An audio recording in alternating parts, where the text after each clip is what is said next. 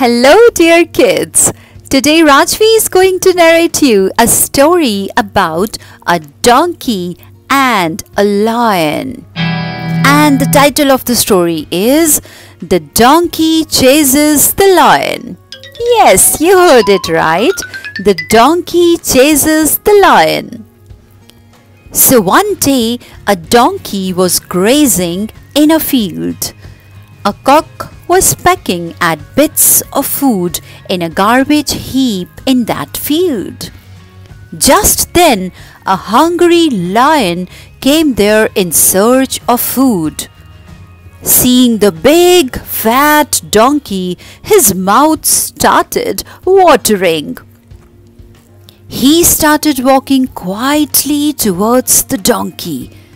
But before he could pounce on the donkey, the cock saw him and crowed loudly. "Cock-a-doodle-doo! Cock-a-doodle-doo! Cock-a-doodle-doo!"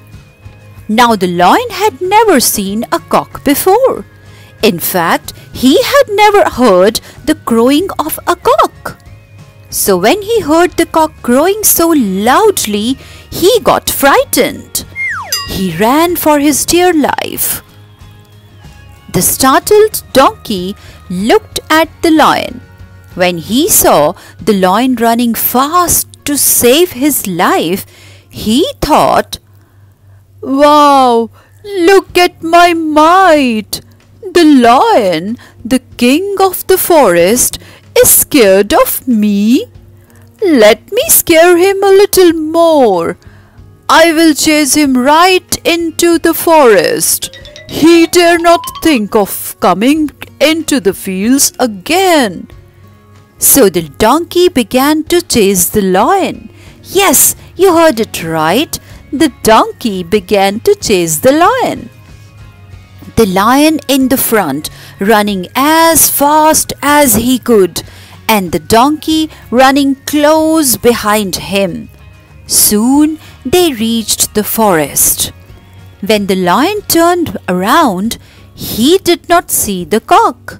But yes, he saw the donkey instead.